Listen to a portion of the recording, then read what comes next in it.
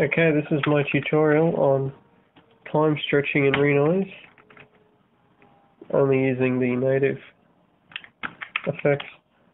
Okay, so I've got a break already entered. There's the waveform, you can't see it all, sorry.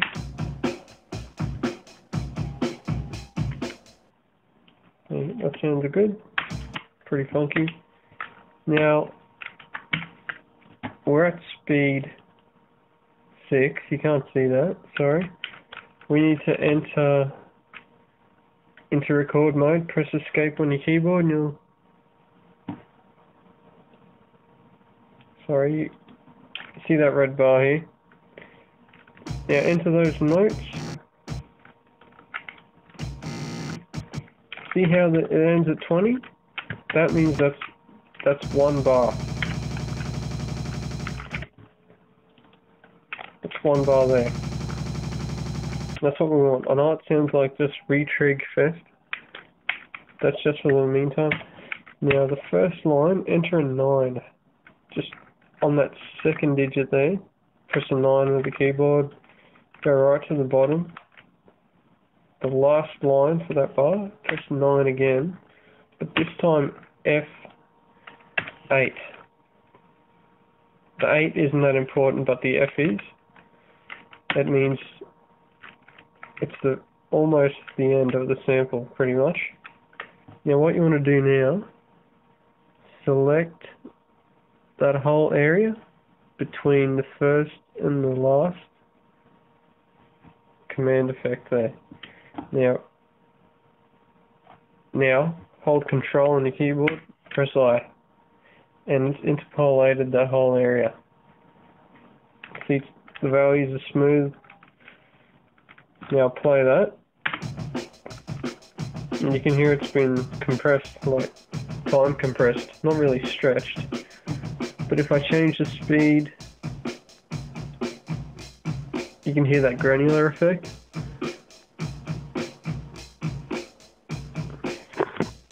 I'll just stop that.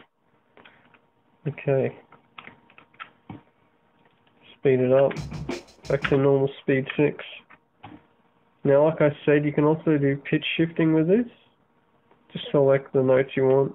Hold Alt, press F2 to go up, or hold Alt and press F1 to go down in note.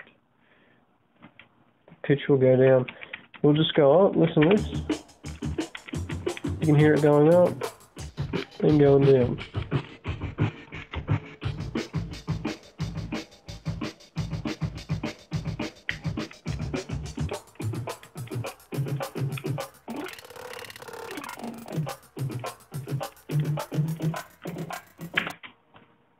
Okay, just indulging there.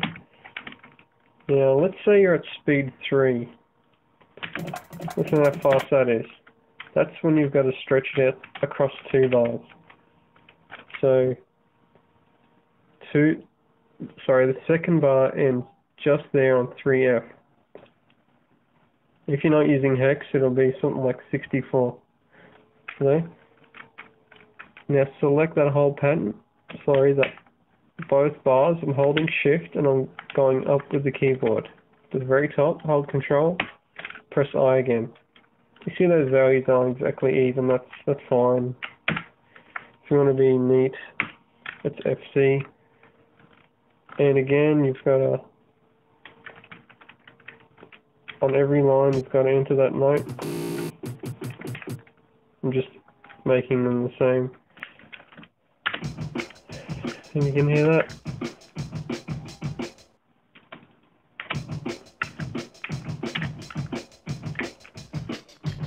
I'm just going Alt and F1 again. F2. And there you go.